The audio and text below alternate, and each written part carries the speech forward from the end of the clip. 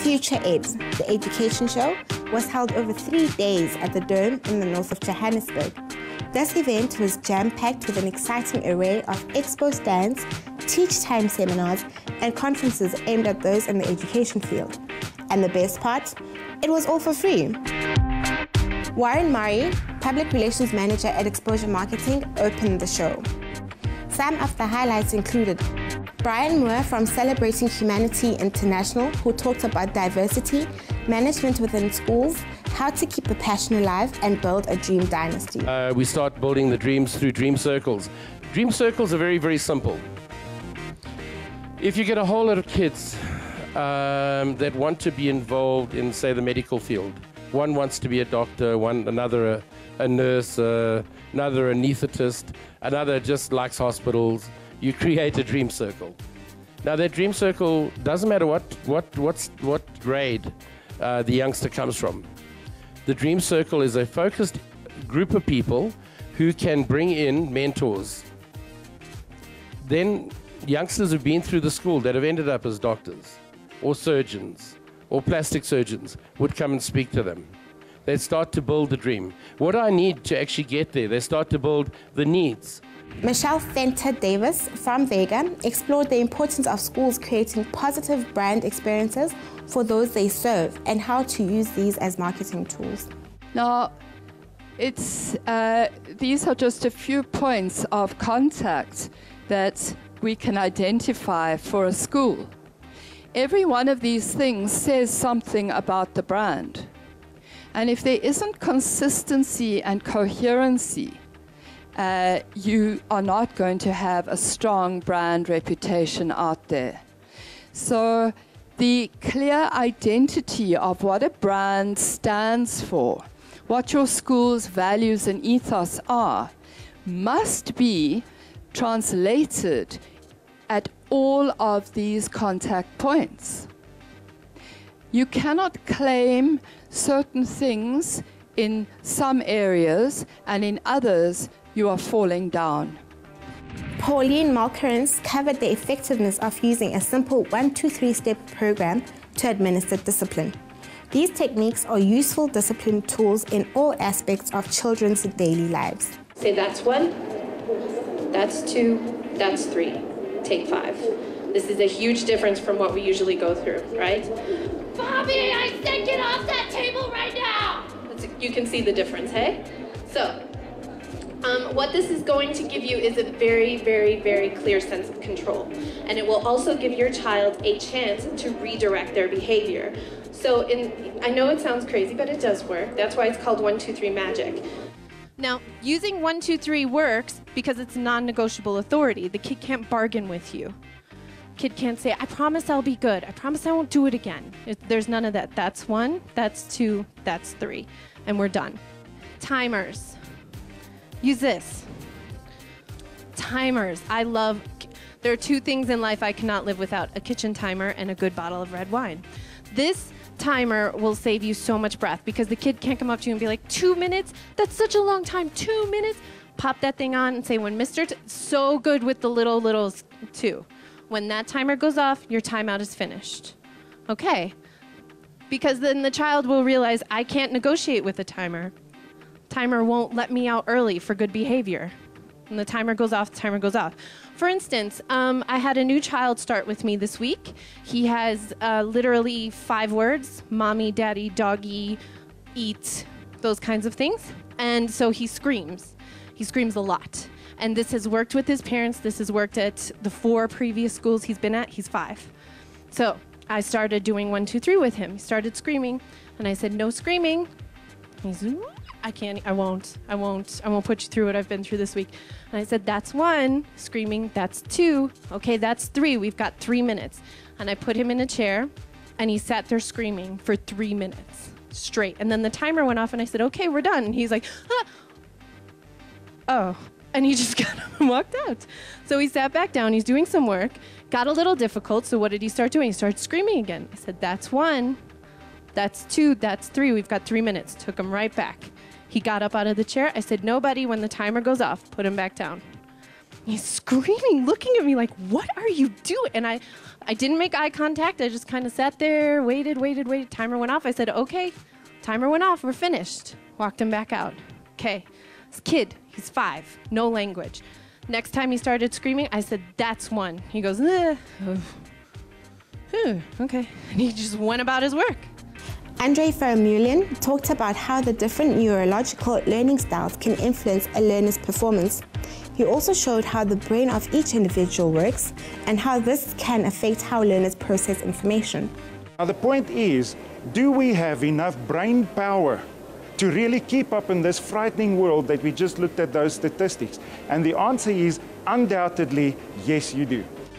Janice Simmons is a counseling psychologist and branch owner of Equal Zeal. And in this session, she brought attention to the pressures that modern life is putting our children under and the risks thereof. Are we expecting too much? There is a picture of what one of our branches or our studios look like. The reason why we want to show you what it looks like is that we want to create the feeling of what it is for children and families when they come to our centers, and the feeling that they experience when they're there. So, like you see, it says anything can be solved with a bit of imagination. So imagination is our hugest tool that we use to see growth and development in our children. Then how the program works is once you've done this assessment, you'll come through, the parents will come through, we'll have a consultation, and we'll decide on which program is best for this child and how do we tailor make a program that's going to be best for the child. So there's no one program that any child will follow, because as you'll see, I'll show you a copy of our assessment. Every child has different areas where they will need assistance, and we will focus on those areas where they need more input. Then we do a post-evaluation, which is quite interesting because normally after a year or after 6 months, we can visually see the changes that the children have made just by making positive changes to their lives. Pindile Xaba, editor at The Teacher, introduced The Teacher as a resource and support platform for teachers around the country. Pindile, what do you hope to gain from being here at Future Ed? We believe that since we are in the education space, it is important for us to interact very closely with the teachers. And what better place to be than at the Future Ed, where you can get a person-to-person kind of conversation going on and actually finding out what kind of resources teachers are after. The Teacher as a publication really prides itself as really softening up copy, taking all the academic stuff that is published in periodicals and all of the hard academic publications and making it accessible to teachers, because sometimes teachers do not have time to, unless they are studying for a particular degree, do not have time to actually go through the hard reading. They want something that they can use practically in class, and the Teacher does that for the educators. So we hope that we will be able to find out, sitting in a little corner and deciding that this is what content teachers are looking for is not nearly enough. You really need to get it from the horse's mouth and hear what the kind of support they're really interested in getting. So we hope to draw from the wisdom of teachers. That's fantastic. And tell me, your publication, is it nationwide? What is the spread of your publication? Our publication is distributed nationally. It goes into over 28,000 schools and we reach over 100,000 teachers. That is the circulation number that I am giving to you.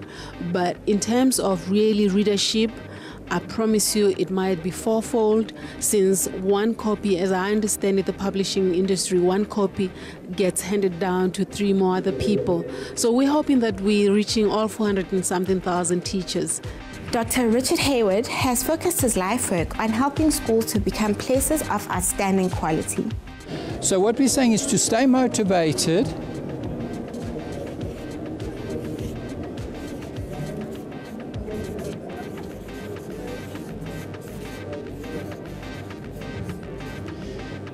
and when you look at my handwriting, the one day the boy came to me and he said, did I qualify as a teacher? So I said, yeah, I did qualify as a teacher. He says, no, I'm sure you qualified as a teacher, but how did they read your writing? Are you with me? But set yourself goals. And what we're saying here is goals. And the first obvious goal is academic, isn't it? So that if you are, for example, you've got a BA, then you say, why can't I do a BA honours? Or if I've got an honours, why can't I try a master's? So that's our academic goal at the university, where they talk a lot, you pay a lot, and they give you low marks. Are you with me? All right, that's a university. They talk a lot, you pay a lot, and they give you low marks. But you go, that's academic, isn't it? Another one is professional goals. In other words, that you've got diplomas, but you say, why don't I do an ACE course? You know, educational management. Or like here, there are a whole lot of things to do with computers, isn't it? And maybe you say, well, I'll go and do a computer course, isn't it? And then, of course, we spoke about other goals, where you have goals where you want to change your grade or subject, so that we have goals there. Professor Khalil Osiris stirred up a crowd and voiced many concerns regarding behavior, thought and values within the South African teaching community. It was apartheid, 1940s, Fort Hare, that produced the leaders that you now celebrate as the intellectual giants of South Africa, Africa, and the world. You're not producing that kind of intellectual giant today. And we know why. Yes, it's deep and complicated, but guess what? You have some good in your own history, in the soil of your own conflict, that you can use in your own interest. But if you do not open yourselves up to that, it's going to be very difficult to get to where you want to go. America, blacks in America, I know you think we're a lot over there, but those of you who haven't been, we're only 13% of the population in America. Blacks that you see, I know you see a lot of us on TV. We're only 13% of America's population. In other words, we're about like the Afrikaner in South Africa. Imagine that. So, but here's the deal. As bad as that may seem, we produced an African president called Barack Hussein Obama. So, the education we had under that oppression did something good. Amanda Martin talks about practical parenting. You know, the other issue, you've touched on a big issue, because that's also like the challenge. I mean, even in Johannesburg, have you been to Alex, and you immunise your child, and you sit there, literally you arrive at 7 o'clock in the morning, and you're in a big hall, and you're lucky if you get through it. You're lucky if your child gets immunised that day. Like you say, you've got to take another day off. What I would like to see is the principals of the schools actually going to the clinics and saying, come to us. It's not just good enough that at grade 1 you come and you check the card. We need to maybe have some sort of relationship. You get the kids together, you get their cards all together, and we say, look, I know that things are limited, but we need, you know exactly what we need, and maybe once, absolutely, all they need to do is bring their little stuff along, and then just go jab, jab, jab, jab. That's all they need to do. So there needs to be that open communication. And then Ken Resnick took his listeners on a thought-provoking journey through the role of a parent in unleashing a child's potential. And then we've got a bigger and a growing group of children. And I use the word because a lot of this, the Afrikaans actually describes it better. But children that are in disharmony with their educators. Something's not right. They're miserable. They're never happy. They whine. They don't try. They just seem to opt out. Whether it's the educators would include teachers and the parents. So it becomes a big problem. Let's have a look a little bit at that particular thing. There we've got it. How do we know when our kids have got problems? Often we have an idea at home, the kids act out, but normally we pray a lot, because any kid that's got problems, we call them children with barriers to learning. Whether it be a learning problem, a behavior problem, there's a barrier that's stopping them learning. That is the PC term, okay? Which I don't think is a bad term, because barriers can be taken down. Right, so let's have a look. How do we know? We normally get a call from the teacher. The teacher will phone us, tell us we're rather worried about your child. We think they got ADHD. They're very disruptive. They don't finish their work. We've got the whole story laid out by the teacher. But now, what are you supposed to do? Short of trading the child in or giving the child away, what are you supposed to do? Well, they tell you, you know what? Your child needs to go for an intervention of sorts, which we do. And from that intervention, all or some of those recommendations come out. Okay, do you ever see parenting? You never see parenting. Parenting does not feature in these recommendations. But this is how we trained. So if we have a look at this, there it all is. That's where it stops. All training, whether it's teachers, psychologists, it stops there. And it doesn't always work. I must tell you, it often doesn't work, especially if you're medicating kids. Then what do? You've got to go back to square one and start again. But I've got a question mark. And what is that? What about those problems? Their behavior, the emotional issues that they've got, bullying. Bullying is a big problem at schools today, but bullies are not born. And what about the victims? Victims often aren't well socialized. That has to do with parenting, because bullies target victims. They won't target anybody that they feel will stand up to them. Olani Majola spoke of teaching with love and care and how his experiences have helped him present training and workshops on teacher development and teaching techniques. That imagine if a Coca-Cola that you bought in Cape Town tasted differently to a Coca-Cola that you bought in Gauteng. What would that say about the brand Coca-Cola? Inconsistent, right? So as a teacher, children need to experience you in one way only. When they think of you, they need to think of you in a particular way, right? In other words, the image they have of you, it has to be the same, whether you've been teaching for 5 years or 10 years or 20 years. Unlike our teacher, when we were taught, we didn't know what we were dealing with. And then as a result, we didn't trust him. And we didn't want to trust him because you weren't exactly sure what that meant.